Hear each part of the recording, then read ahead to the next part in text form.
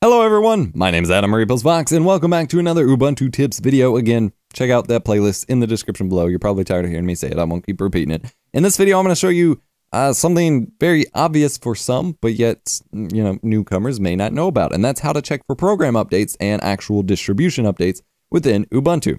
Now you can do this a couple different ways.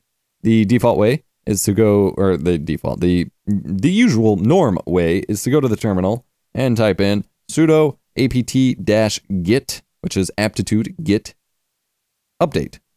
Type in your password, and it's going to download, it's going to search the repositories, which are just kind of the locations that it has your software information stored at, which in this new version of Ubuntu is only apparently 4 repositories. And it will check for updates to your software, and you'll be good to go. And then to actually upgrade your software, you type in sudo apt-get upgrade, and it will install all the upgrades. We're not going to do that just yet because I'm going to show you the other way. So if you go to Ubuntu Software Center and go to Updates, it will say that your software is up to date. We'll hit refresh. Looking for new updates. This could take a while. Now I do have a brand new installation of it, and it just kind of came out, so there may not be a whole lot of updates, but we're going to have it check here. Again, it does say it could take a while because it does refresh the whole list from the repositories, and then it goes through and checks every piece of software and be like, okay, does this one have an update? It says no. So we'll verify that one more time via the command line. So go here. Sudo, nope, not udo. Sudo apt-get update.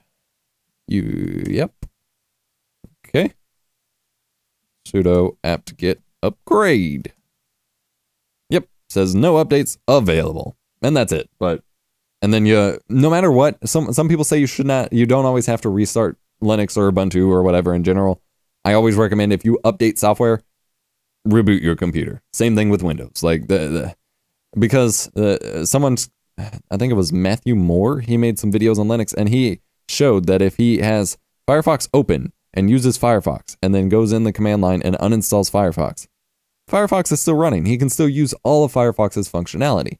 And that's because it's kept in memory. So some of your even like operating system level things are kept in memory. So even if you update them, it's not live in 100% until you restart your machine. So always, and if you're using the command line, sudo reboot is all you need to start rebooting your machine.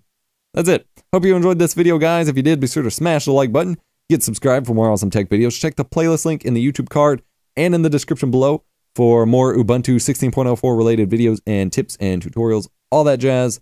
And otherwise, I will catch you in the next video. I'm just waiting for that to finish rebooting because I like showing off how quick this laptop reboots, especially compared to my desktop, which could take like 15 minutes for a full boot cycle. Boom. On my screen, I'm on the desktop. On your screen, I am not. Elgato's not cooperating, but okay, whatever. Thank you for watching. See you next time.